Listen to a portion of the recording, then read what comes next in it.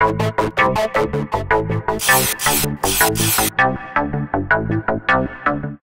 everybody. I'm Matt Stevens, and welcome to We Love Cycling. Now, I hope you're going to enjoy this conversation.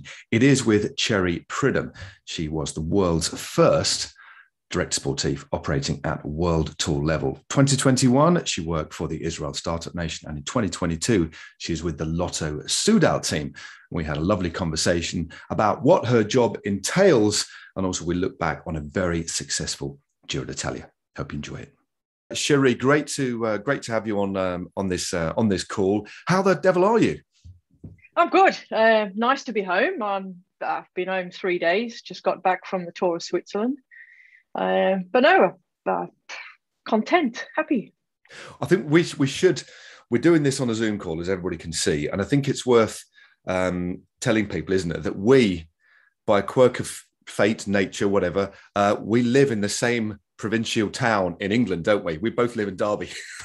Yeah, about a mile and a half as the crow flies, I think. Yes, so we are literally, a mile and a half up the road. And later on today, we are going to go to a pub quiz and have a bit of a catch up. But anyway, that's by the by. So if anybody who is watching, Derby is basically in the north of England, the Midlands, isn't it, really? And we're not far from the Peak District. It's beautiful, isn't it?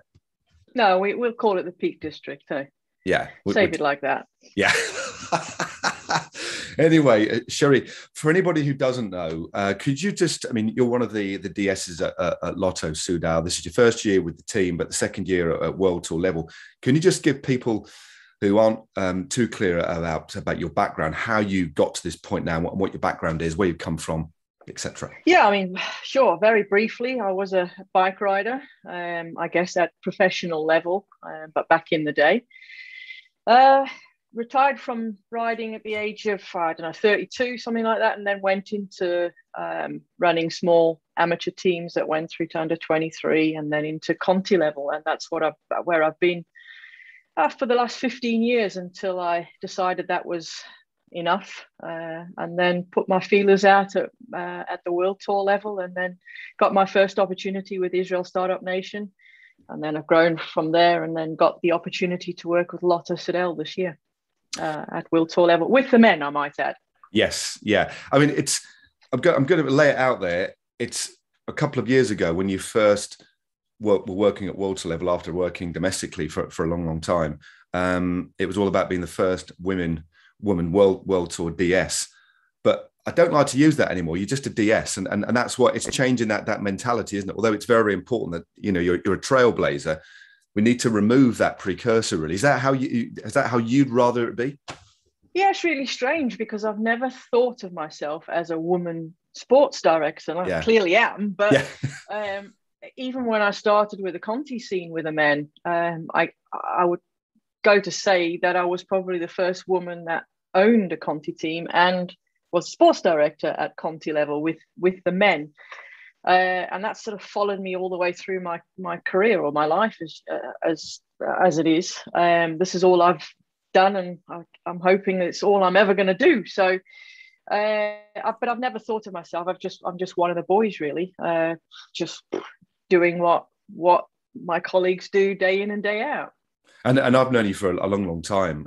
We've both worked, raced and managed teams together on the domestic scene for the best part of 20 odd years, and going back. And I know that you do love cycling. You're immensely passionate about it. And you are, I normally ask people where they are before we start, but you're in what is it? Your woman cave, isn't it? And I've been to it. It's my woman's cave, yeah. Yeah. And you've got a lovely bike on the wall. I've been in there. It's very well appointed. You could almost rent it out when you're out on a grand tour. You could rent that out as a little bit of alpine accommodation. Yeah, it is. I'm very proud of it. It's my little. It's where I come for some me time. I can put the music on and do other things other than cycling if I need to. Well, you've had a busy year so far this year. An exceptionally busy year. What's the season been like for you? Just give us a little bit of a sense of what your program has been. Obviously, the highlight, I would imagine, would have been your first ever Grand Tour at the Giro. So what's it been like this year for you? Well, just I won't say stepping up, but stepping up in the sense that working with such an iconic team as Lotto Soudal and the various incarnations that Lotto have been involved with the sport, I think for 37 years. So immensely proud to be a part of that history. But it started back in January with a training camp, and it hasn't really stopped. I think this is the longest period I've been at home now.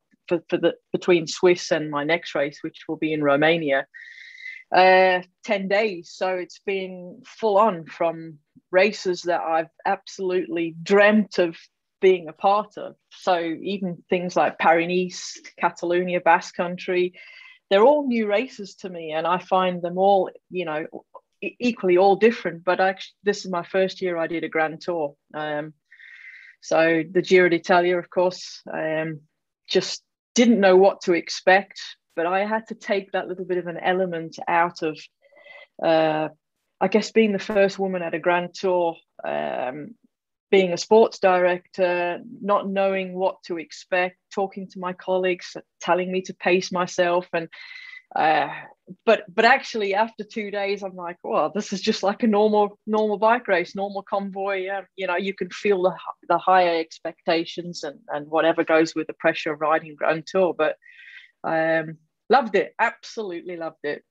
I mean, how did you maintain your energy level? It's all right saying that it's just another race, but it's obviously a lot longer. There are rest days, but there's a relentless rhythm to a Grand Tour, whether you do it as a DS, obviously a rider, even if you're part of the press. Everybody has their own set of experiences, but generally speaking, it is an incremental, slow wearing down process, physically and mentally. But how did you cope? Were you relatively fresh all the way through, or did it ebb and flow a little bit, or were you pretty constant? Did you manage to manage quite a nice level all the way through?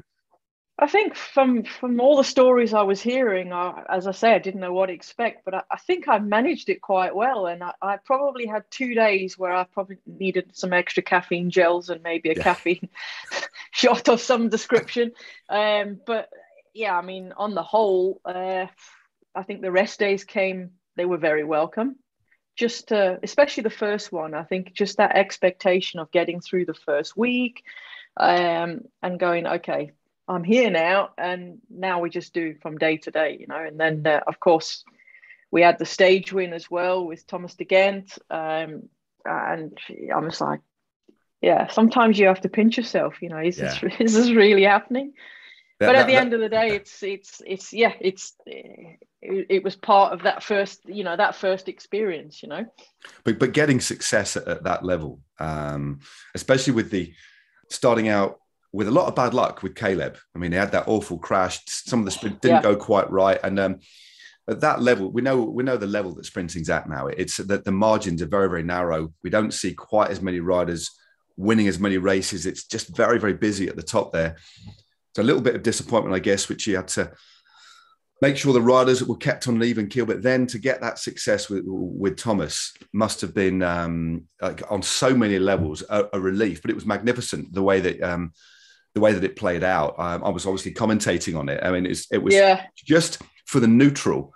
It was just pure entertainment. But obviously for you were in the team car that day, weren't you? Yeah.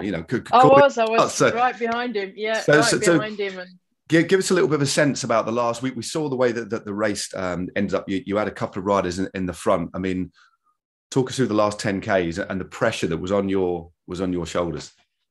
And I have to say, it was a full team effort from the communication that we had with Team Car 1. For those that are listening later, Team Car 1 is directly behind the peloton, and Team Car 2, which is the position that I was in for the Giro most of the time, goes with the breakaways. So a lot of communication, a lot of support between the staff on the side of the road, but equally so with somebody as experienced as Thomas de Gendt. The information that he was giving me was key. And it was just a matter of, managing the situation on the road which was getting really tense. I mean, even at 30K to go, then 20K to go, then you work at 10K to go, and then think, oh my God, this is getting close. This could happen. Yeah. No, just focus. And then you have these thoughts, oh my God, we're going to win a Grand Tour stage. Oh no, yeah, just focus. Then you've got Guermey and Van der Poel chasing behind, and 3K to go, it came down to 7 seconds, and it was just just the emotions, Matt. It was just unbelievable. Something I will never forget. Because it was, you couldn't have scripted it. I mean, for the note for you, I would imagine you'd have liked it scripted a little bit better, because I bet your heart, I mean, you must have been nearly having like a max heart rate just in the team car. But it was. I did look at the old Garmin and afterwards, I was like, oh yeah, there's about 10 minutes at about 190. So it was one of those days that, especially the last 3 kilometers. I don't know if you can remember, but there was that real tricky descent, and just keeping the focus. And then the team cars went down through towards a diversion, and the riders actually did the U-turn and came back, so we could look across and see. Just incredible. I mean, and how ultimately did you? I mean, I think there was some bubbly in the hotel that evening, wasn't there? Indeed. Yeah. Of course there was. Of course. Yeah. And just tell me how that changes the spirit in a team. I mean, a team without success, it doesn't mean that there's still a positive energy in the team. Some teams are just driven like that. But when you do have success like that, it undoubtedly makes a massive difference across the board, doesn't it? Riders, staff, personnel, it really does galvanize a team and just changes the mindset to a degree, doesn't it? Yeah, definitely. And as a sports director, it's so crucial to make sure, even if things aren't going well, that you keep that morale and that sense of teamship, that's where you're supporting everybody. And just the nature of how we started with that Grand Tour, with Caleb crashing, and then a bit later getting not quite hitting the lead out right, and then correcting that, discussing that in the team meeting, and then moving forward to that sprint that he lost just by a photo finish, just that measure of elation to, I guess, a little, sadness, disappointment for Caleb and the boys. And then so unexpectedly trying to go into the next stage with a new focus and look for another opportunity, but lifting the spirit the whole time. So it's just like this, you're on your nerves the whole time, but managing the whole process is just part of what we do. And just from a tactical planning perspective, when Caleb had sadly departed from the race, how did you look at each stage? Were there some stages you knew that you weren't going to go for, and you rested the riders and then focused on treating some stages like a one day? What was looking back on it, how did you strategize your race plan in terms of stages there were clear opportunities for you? Well, definitely with the 3 sports directors that were present at the Giro would sit down and look at which stages the first week, clearly with Caleb, and which opportunities were there for him. So those were 100% with Alan Davies, who's Caleb's sports director. Yeah. So that is very sprint focused, lead out focused. But when Caleb left, we had new opportunities and almost a fresh start in terms of what our objectives were going to be. So it was already, the plan was to be offensive, look for opportunities, go in the breakaway. So many times now we see breakaways being successful, almost more so now than you did 18 months ago. So it's a way of adapting and looking at the way the teams are racing and looking for opportunities to attack, maybe where you'd think riders would never attack. So attacks on descents or on moments where you just don't expect. And it's the unexpected really that we have to adapt to. And that's what we went out there and did as a team. And that objective to put riders in the breakaway in that Napoli stage just worked out. We gave 4 guys, the opportunity to go out and look for a breakaway, and we get 3 guys in the breakaway. I mean, it just how it worked out, 20 riders and we've got 3 there. but it was a matter of using those numbers, the strength of the number there to play the game right. And it's, when you look at the way, you're quite right. I mean, over the last 18 months, 2 years, racing has changed in so many different ways, and it's becoming far more chaotic and difficult to predict. A lot of predictions on races in the past, there's still patterns that we're familiar with, but they're gradually being eroded away, aren't we? And we're seeing this new landscape of racing. I mean, are you enjoying that? Because are you enjoying that chaos and trying to think about what's going to happen and managing riders through that? Because I do. To me as a commentator, and Ned and the people and Dan and the people that I work with, it's brilliant because we can't predict either. And I think that's a good thing because there's this genuine suspense, isn't there, in the air? Yeah. I've always been a sports director where I'm happy or open to taking risks, within the tactic or within the strategy. And I was able to do that a little bit at the Tour of Britain last year. Yeah. But the key there is to make sure that the riders are on the same page. So, so you can talk about all sorts of eventualities and all sorts of scenarios till the cows come home. Yeah. But it's just having the riders aware of certain situations that if it does happen, we can react this way. But to talk about maybe a crazy attack that nobody's expecting, so, and then trying to predict that other teams are also willing to take those risks, that we can predict that as well. And that's where the communication on the road becomes, absolutely vital. Yeah, it's been amazing to see over the last couple of years. And also we've been used to maybe a little bit lazily saying, it's pretty easy to get in the break. It's an early break that goes clear. There are one or two stages, which we know are going to be for the sprinters, where we do get a soft break that goes. But yeah, apart from that, the ferocity of the racing is taking 40, 50, 60, 70 kilometers, an hour and a half of absolutely flat out racing. It's not easy to get in one of those key break days that looks nailed on for the break. Actually getting in the break, you've got to have a lot of racecraft, but above all, you've got to have good legs as well, haven't you?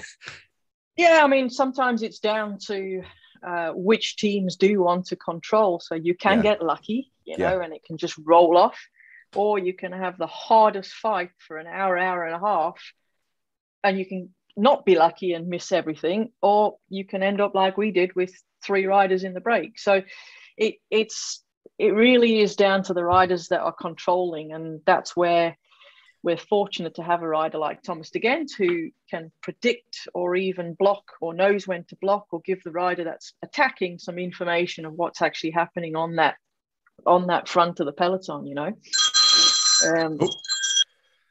switch right. this is live. This is real life. This is live. So I've just made sure I put my phone on silent. I knew I was going to get. I haven't had. Well, it's weird because everything was ringing. The phone is switched off, but the iPad's ringing and the desk is ringing. So, because I haven't been in my office, I guess. Funnily enough, I've just had a call from Carlton Kirby. There you go. Anyway, Okay, give us first off 2 quite big questions actually. First and foremost, for people that are watching and obviously know that there's team managers, DSs, give us a sense, Cherie, of what your role is within Lotto Soudal. You're a director sportif. What does your job entail? Because I know it's a pretty meaty one, isn't it? That you cover a lot of aspects, don't you? Yeah, I mean, if anybody thinks that we just sit behind riders in the car, driving the team car and giving a bit of instruction, but no, it's very complex. To prepare for one race is exactly the same as preparing for, or a single day race is exactly the same as preparing for a stage race. So we already looking 2-3 weeks out at the logistics. So looking at where the vehicles go. So we work with the team in the office. We'll have sort of sheets where we can see which vehicles, which buses, which trucks, which vehicles are available for team cars, which Swannies. So there'd be a Swanee list we can check with who's available, the mechanics. Then it's getting the bikes. Then it's adapting that to illnesses or COVID or whatever, the scenarios are. Then it's preparing the presentations. Then it's the Veloviewer points. Then it's driving the car and doing the tactic and then doing it all over again. So it's quite a complex job. It's certainly different to 5-6 years ago when we didn't have all the gadgets and trickery in the team cars, television in the team cars, if you like. So it's busy. It's hard work, but you have to love the job, to continue, especially when you're going from one race to the other to the next. I mean, from a technical perspective, I mean, we know how the sport has moved on technologically with all the apps available and the myriad of data sets that are available. Now, to many that might, this is great. This is just, but they have to be managed and analyzed and then utilized, don't they? And that is a big part of your role, isn't it? Is from looking at the coaching side of it to a degree, and then the weather forecast, the route. There's so much data to take in, and that I guess just makes your day just that little bit longer, doesn't it? It does, yeah. Just to if you're doing any stage, really, not just specifically a Grand Tour stage, but any race that you go to, it's all about the detail. Some riders like a lot of information.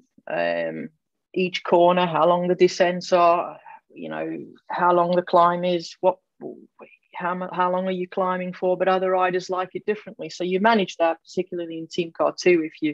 If you're following the breakaway, then it's a different scenario. But you have to be on it the whole time, and it's easy to make mistakes. Sometimes you can, especially when you're in a foreign country and the numbers are coming across in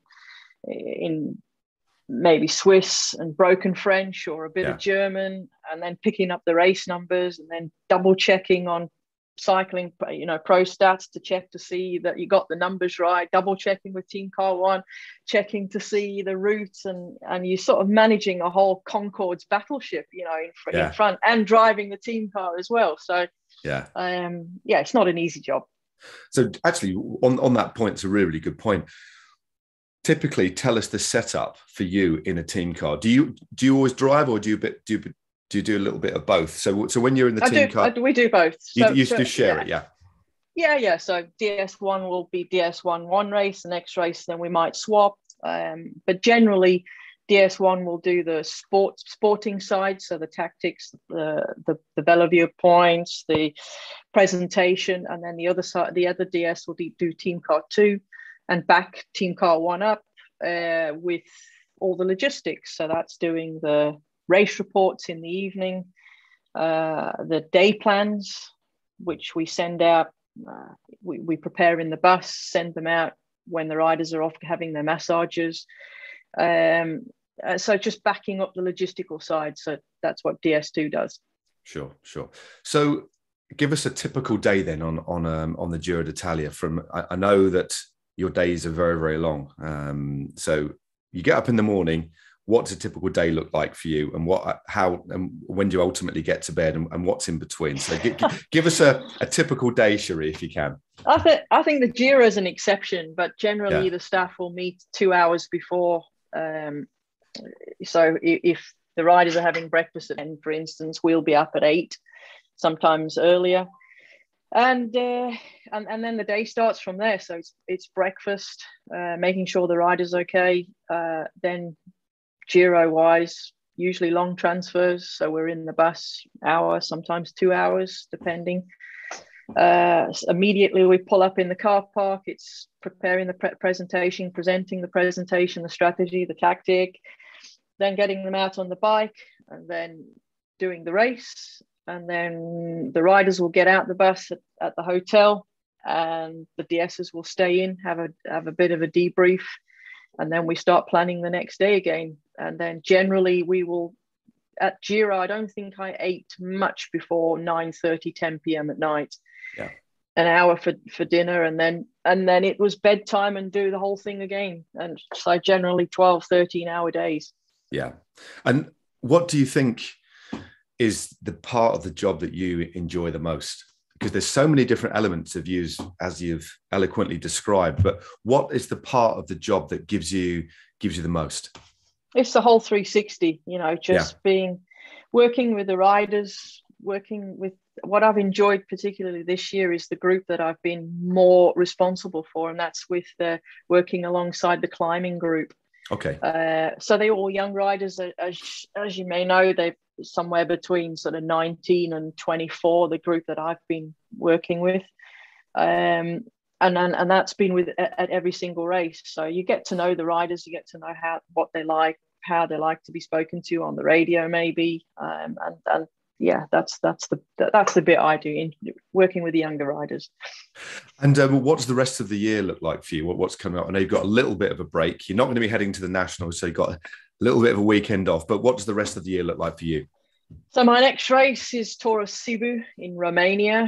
And then I've got a few one-day races, Netherlands, Belgium, Tour of Poland. And I can't remember beyond that. But yeah, it doesn't stop until I think some of the one-day races in October. So I go all the way till I think the 18th of October. Right. Okay. And this is your longest spell at home. I bet you've missed the dogs, haven't you? Because it's a shame we couldn't bring one in to show people. You've got it's 4 dogs, isn't it? 4. Yeah.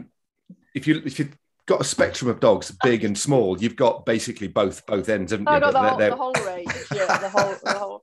So Rocky's 62 kilo Rottweiler, Sasha's a 40 kilo long-haired German Shepherd, and then my lockdown dogs, Winnie and Bentley, 2 miniature dachshunds. So they're mummy's babies, as we say. And what's it like when you come back off a really long trip like the Jura when they first see? I bet they go nuts, don't they?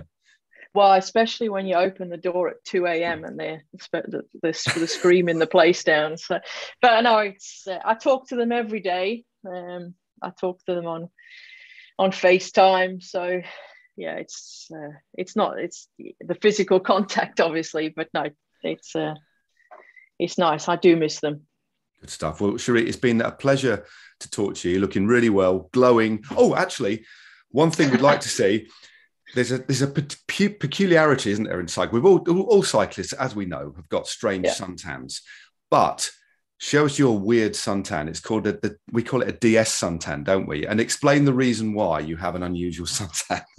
Well, of course, when we're driving, we drive on the other side of the road on the left with the steering wheel on the left. So, I tend to get I don't know if you can see that, but.